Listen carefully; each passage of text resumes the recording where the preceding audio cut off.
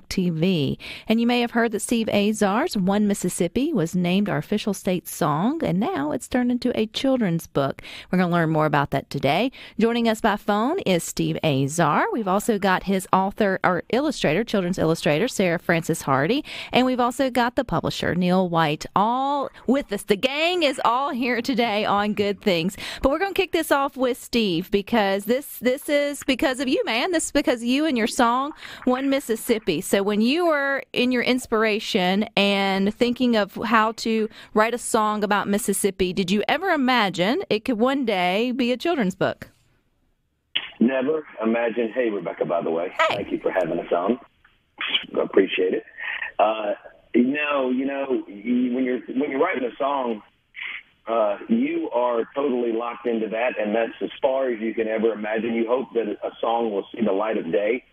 I always think about songs like our kids. You hope that, you can raise them up, send them out there to the world, and they'll do good.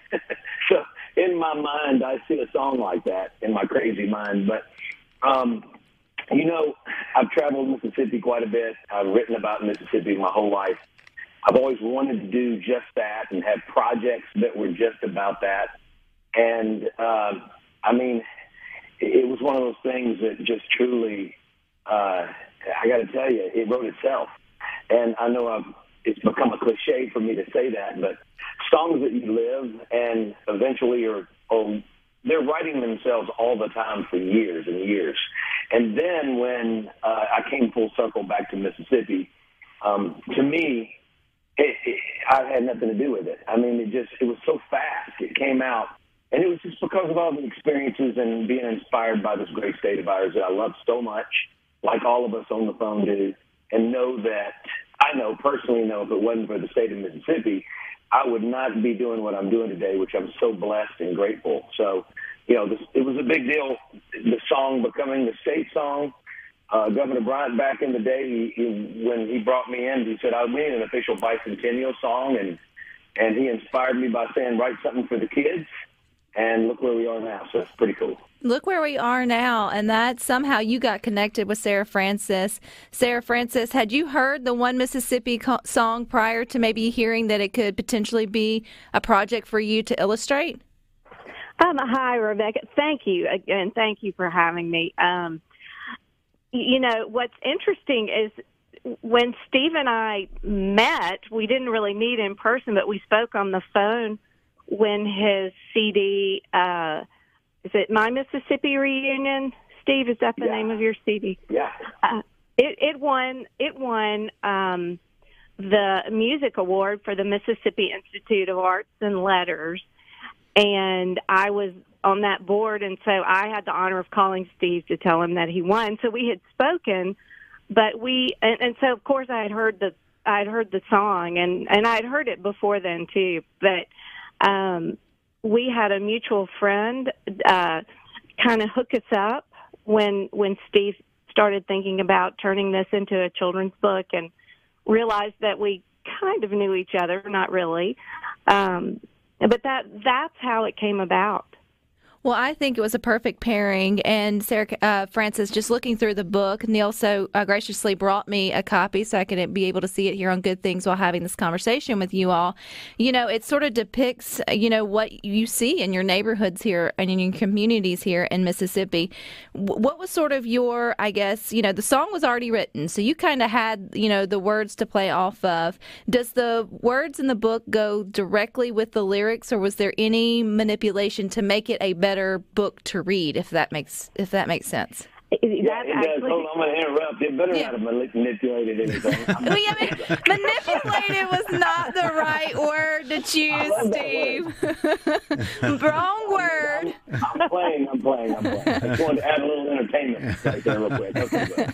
Okay, every word was sacred. Every word was sacred. Every word was sacred. But, honestly, the best children's books, the words and the illustrations really they complement each other, but they do something different, so you don't illustrate exactly what the lyrics say. You add a little bit to them, and you you use them as a jumping off point.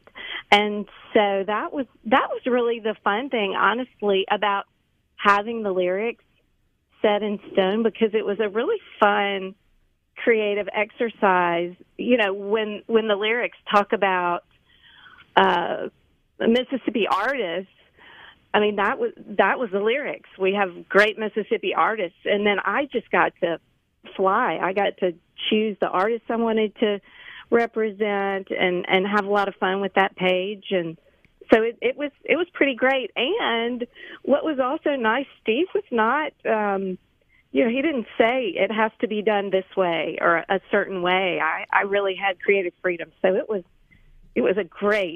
really a great working experience. You bring up a good point, though. Go ahead, Steve. Oh, I'm sorry. No, go ahead. I'm sorry. Well, staying in my lane, I've learned, Sarah Francis is brilliant at what she does. Neil White is brilliant at what he does. He is also a great author. And I use that term great. I need to find another word. He's actually prolific and prophetic and amazing. So I wanted them to be able to do what they know how to do, because I knew nothing about that. So in my mind, there's almost like, Steve, you don't need to be back on the drums. You need to be singing and writing songs and playing guitar. This was a different kind of band, and I needed to let them do what they do best and shine like they have so wonderfully. I got to tell you, I'm so grateful for these guys. Well, you brought up a good point, Sarah Francis, because even with music, and Steve, you may know this, if you just print out the lyrics to your favorite song and read them out loud, it hits different than if you're hearing it to the backdrop or within sort of the music. The music sort of brings it to life and, puts emotion behind it and puts, gets your creative juices of just putting yourself into that song. So a good children's book or a good illustrator does the same thing. You take two different illustrators, you're going to have two different kind of experiences with the same words. And so, it adds that sort of visual context to the song that I think now when you go back and listen, you have a better appreciation for it all sort of all the way around. Steve, who was the first person to sort of put a little pickle in your ear about it being a children's book? Was this your kind of idea, or did somebody else give you the old elbow and say, hey, this could be a children's book, Steve? Well, I got to tell you, my wife, the minute the song happened, she said, that's a children's book. It was... And Governor Bryant said that he just told me, he said, don't walk out of here without telling me that this is going to be something that the kids would love and sing. And that's just the truth. So very inspiring. When I started thinking about a curriculum in my mind and in the book started to come, there were a lot of people that started saying this could be a children's book. I said, everybody's on the same page, but I don't necessarily see it. I would love it to be the case, but, once Sarah Francis started to go, I'm in, and I loved her work with Paint Me and all the great illustrations, and she's got a very unique style with her characters and her sweet little kids she creates. And once she did that and showed me the first draft and showed Neil, and I'll let Neil jump in, but the bottom line was, I said, oh, my goodness. It came to life then, because a lot of times nothing's a reality until you have the assets in front of you and you have it visual. I hate to say it, maybe the doubting Thomas, but in a way, we've been in the creative business a long time, the three of us, and until you see it, it's not really there. So once it started to become fruition, it was real, it totally hit me, and I was like, oh, this is a no-brainer. Amazing. So I'm hopping around right now because I got to tell you, I've been moved by this experience and by the response from parents and kids. And I've gotten to witness them singing with me, Rebecca, when I go to school. I've had 300 kids at a time singing every word, and even now that's Mississippi. All the little, the nuances that we had a hard time getting the lyric right in the book because I had them wrong on line, thanks to Neil and Sarah Francis. They got my lyrics straight. But the truth is, I've been moved so much by this whole experience, and I'm grateful for sure. That has to be right up there with a crowd full of people holding up their cigarette lighters, or I guess now their iPhones, sort of singing to your tunes, right? To know that kids took the time to sort of learn your lyrics. Well, your lyrics did get published into a children's book, One Mississippi. We're going to get to your author, Neil White. You're listening to the words of Steve Azar's One Mississippi. It is the official state song, and now it's officially a children's book. Yep, those words, nothing was manipulated, Steve, in the making of the children's book, One Mississippi. We're continuing our conversation with really the team here who made this a reality. Steve Azar wrote the lyrics, and then Sarah Francis brought it to life with illustration, and then Neil, you published it. So you brought it to the people. How did this project get brought to you? Because I feel like it was first the song, then the illustrations, and then we've got to get it to the people. Yeah, well, I think Steve and Sarah Francis were talking, and they were looking for a potential publisher. Sarah Francis and I have worked on another project together, and so they approached me. And, you know, I've done some contract children's book publishing, but this is the first children's book that we've bought fully into, and I'll tell you, I'm so excited about it. It's one of those, you know, magically circular things. Steve Azar's song is so inspiring and so good and moves the state forward in such a great way. It's just the creativity and the talent river flowed through him to get this song out. Then Sarah Francis took it to another level, and at every spread of this book features the kids dressed up like the famous singers from Mississippi, the famous artists from Mississippi, the famous authors, that sort of thing. And so you've got these two incredibly creative working artists in Mississippi coming together to create a book about creativity and inspiration in a state. I mean, it's just a perfect marriage. And so it was a no-brainer for me. I mean, this book is going to be around for years and years. It's fun. On tours, Steve can sing the song with kids, and Sarah Francis can read it and show them the illustrations. It's perfect for a kindergartner. It's perfect for an elementary school student with a lesson plan that Sarah Francis put together. I didn't think I could be excited about a children's book like this, but I am. Because it just has so many elements to it, and it can reach so many people, and it can hang out in school libraries as well as classrooms for a long time and be utilized. Now, Steve, I was listening to y'all's great conversation on your show, In a Mississippi Minute. I heard you wrote this, or you said you wrote this pretty quickly, or it kind of wrote itself. Sarah Francis, you actually went and did a little research. You actually. You didn't just whip these out, Sarah Francis? I didn't.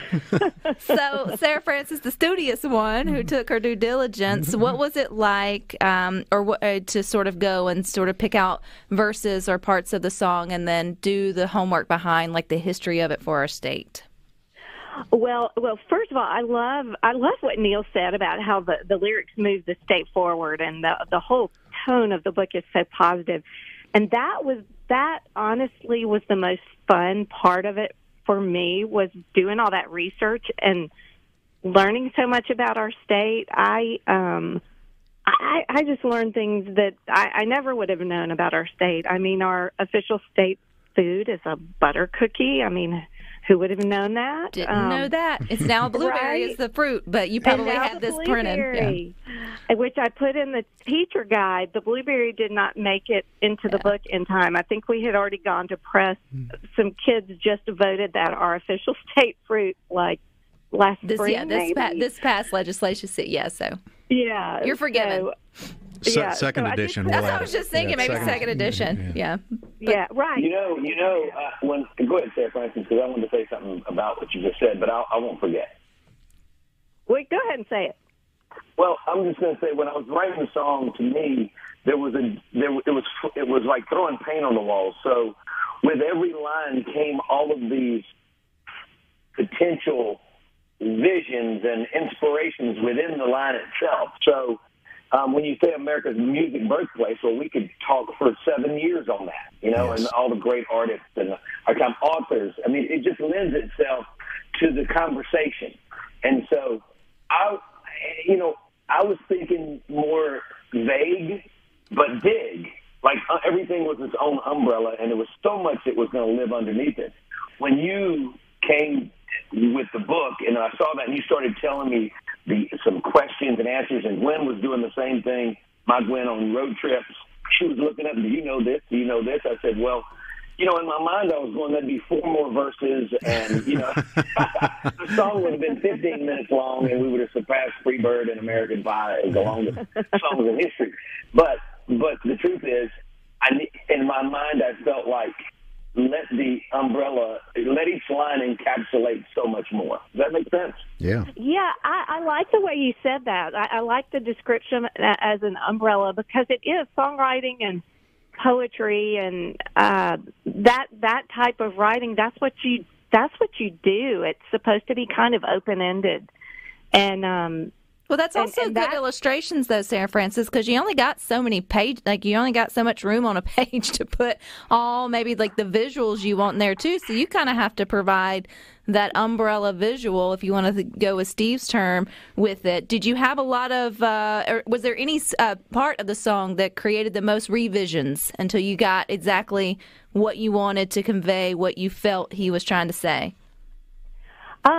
You know, honestly, every page was a process of like revision, and the hardest part was making the choices because Steve brought up musicians. You know, well, who do you include? Because I created 7 characters, and I didn't want to put any adults in the book because it's a children's book. We ruin everything. Yes. We ruin everything. Right? Well, no, she has a young BB. She's got a young Lucille. She's got Robert Johnson. She's got Elvis. I mean, you know, Jimmy Rogers. She's got these key folks who, you know, when you got the king of blues, the king of rock and roll, and the king of country, all coming from how far away from each other, a few hours in a triangle, that's pretty crazy. And Sarah Francis, you have Leontine Price in there, right? And Leontine Price. The Queen of Opera, yeah. Tammy Wynette, yeah. Where's Steve? Where's Steve, Sarah Francis? No. Enough of Steve. Well, I would rather be further manipulated. Well, I told Steve when I was doing the musician page, I don't know if you remember this, Steve, I kind of sent you an email. Hey, I think I'm only going to include musicians who have passed away so we don't make anybody angry, and also with authors and artists. Although Leontine Price is still alive, I just couldn't not include her. But that's right. Yeah. That was my way to kind of tell Steve, sorry, man, you're not going to. Sorry, Steve, you have to meet the good Lord. You have to go be with Elvis to get immortalized as an illustration. You know. No, I didn't need that. Hey, I do want to say something though. Let me tell you what one of the brightest lights of this entire thing has been. You know, when you're trying to have the state song and it's repealing a song after 60 years, and you need legislature, and I watched legislature come together. I watched them, you know, decide is it the right thing. I watched that whole experience. You know, I have so many. I respect so many of our politicians on both sides of the fence, and I'm grateful for all of them. And they know I'm about to run books over to Derek Simmons right now. They're friends of ours in Greenville. They're very supportive of our foundation down here. Him and his brother is our mayor. You know, obviously Philip Gunn and Becky Curry wrote the bill, and there was just so many incredible people that came together. We had to have. But when I put the video together, I called, you know, all our friends from Morgan Freeman to Marty Stewart to Dorothy Moore to Bobby Rush to Cedric Burnside to Chapel Hart now to, before he passed, Jerry Lee Lewis. I mean, the list went on and on in the video. And they all said, we want to be a part of it. We want to sing. We want to do this. There was never a point where they sent it to me immediately. So to see the creative forces of Mississippi in all of these genres, and Cat Cora and Lance Bass and Marcus Dupree, and he had so many of his friends with him, and the Jim Gallagher family, everybody that loves Mississippi come together. I think that was the most important moment for me, because my friends in the business of the arts came together and said, this is the song. So that video to me said it all. And so now this children's book, it's another level. So I keep getting new levels of, I can't believe this, because hit songs are nothing like this. This is way bigger than a hit song. This is sort of a forever thing to me. And it's just amazing to have such a great team. Team SuperTalk. I mean, you guys, everybody's helped me through this process. And I'm just really forever grateful.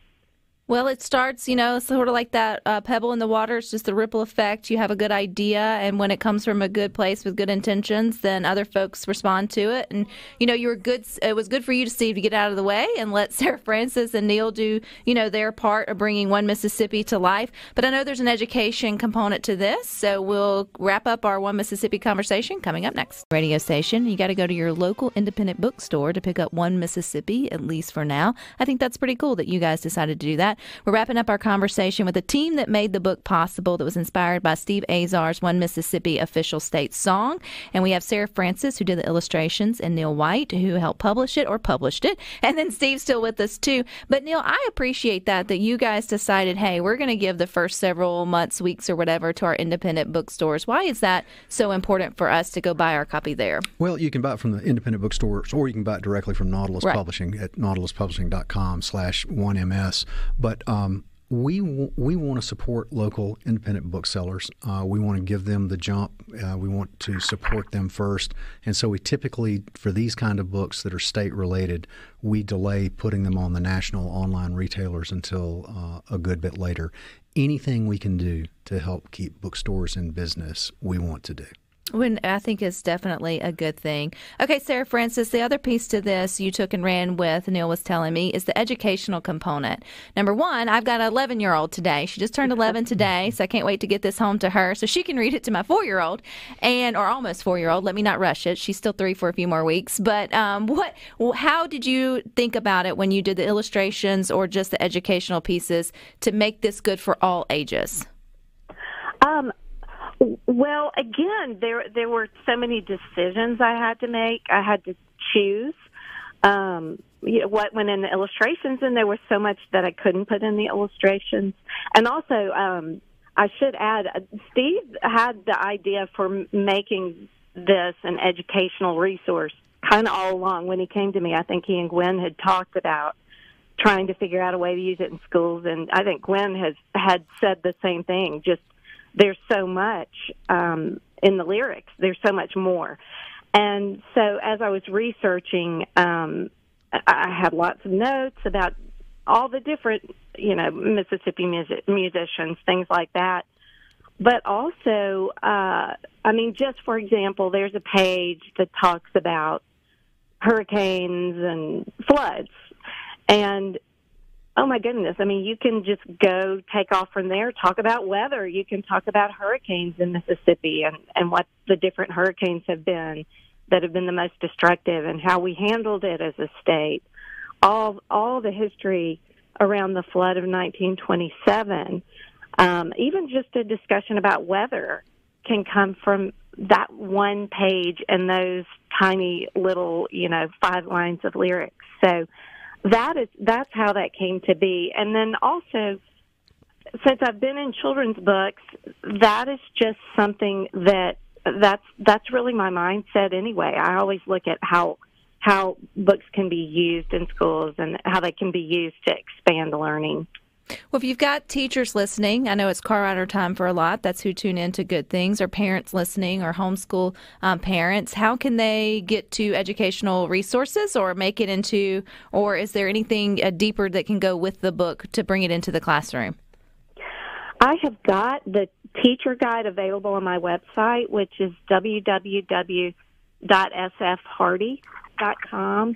And if you can, from the landing page, there's a page that says to see the teacher guide, click here. So you can get right there. And I've got it put up for anybody to access.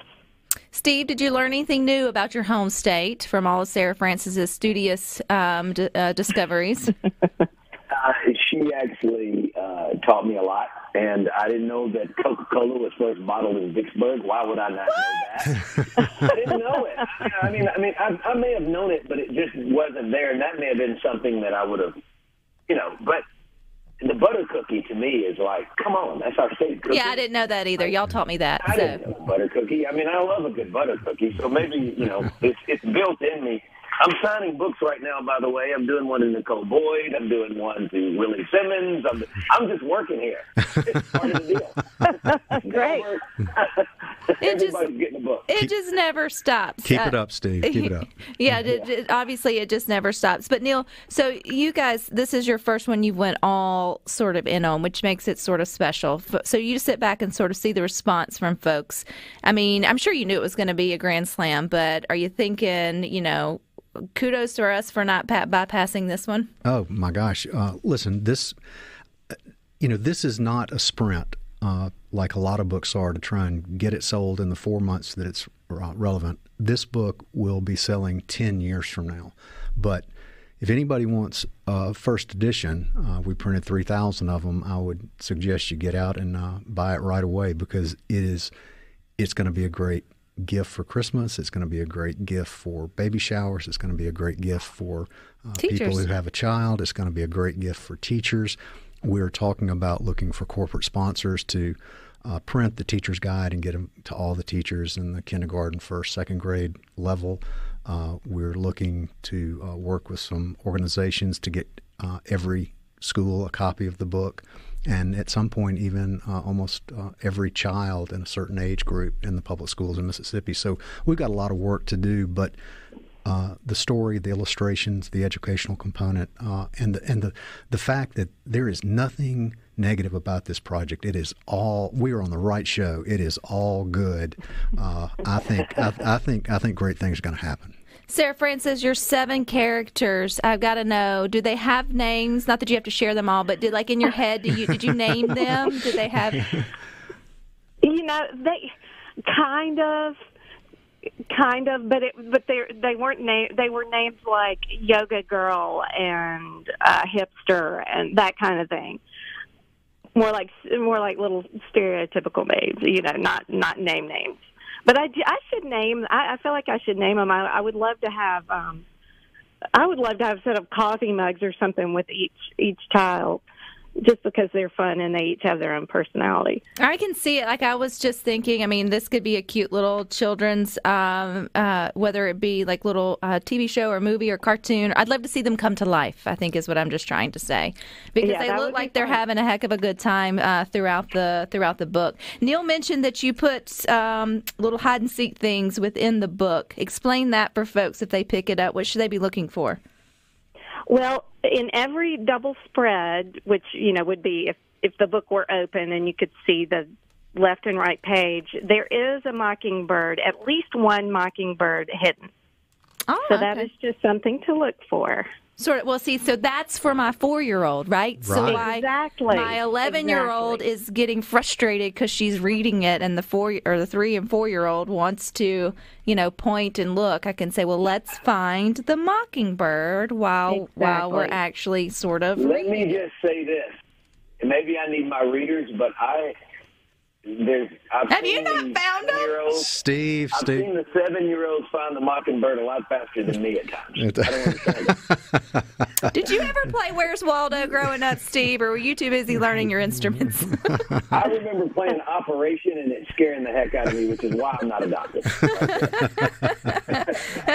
Well, now I'm going to have to sit down and do my due diligence and see if I can't find them all. But you're certain that they're all there, Sarah Francis? They are there. A couple of them are tricky.